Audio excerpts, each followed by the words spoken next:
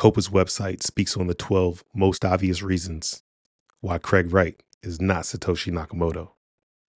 Now, you may recall that Craig Wright is the false pretender, the legal and patent troll, who tried to usurp Bitcoin as his own, claiming to be Satoshi Nakamoto. COPA is the nonprofit organization created to defeat Craig Wright and anyone else like him. COPA's big three members are Block, led by Jack Dorsey, MicroStrategy, led by Michael Saylor, and, of course, Coinbase, led by Brian Armstrong. All right, so let's read this directly from COPA's website. The title is a document, and I'll share the link in the description below so you can go look at it for yourself. But the title of the document is 12 Reasons Why Craig Wright is Not Satoshi Nakamoto, and it's dated March 13th, 2024.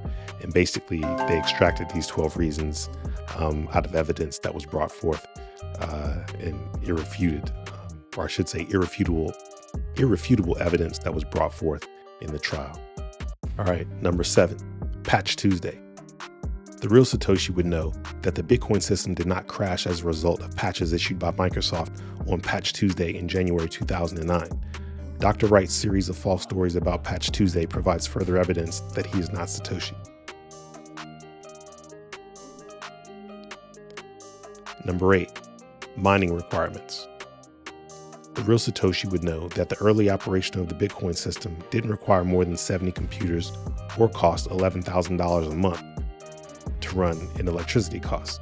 Dr. Wright's account of his 2009 mining operations only reveals that he's not Satoshi and wasn't mining at that point.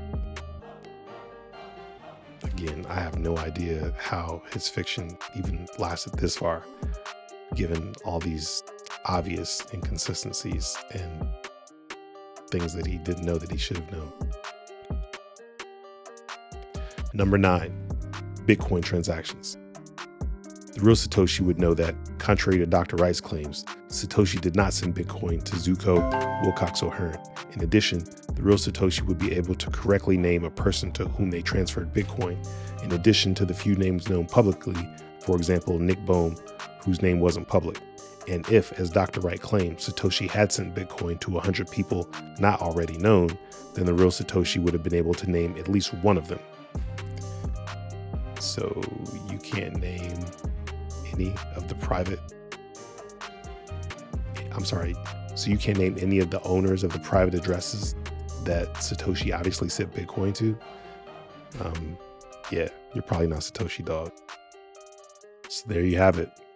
More evidence that Craig Wright is not Satoshi Nakamoto. But like I said in my other video, I told you this years ago. Anyway, until next time, fam, holla.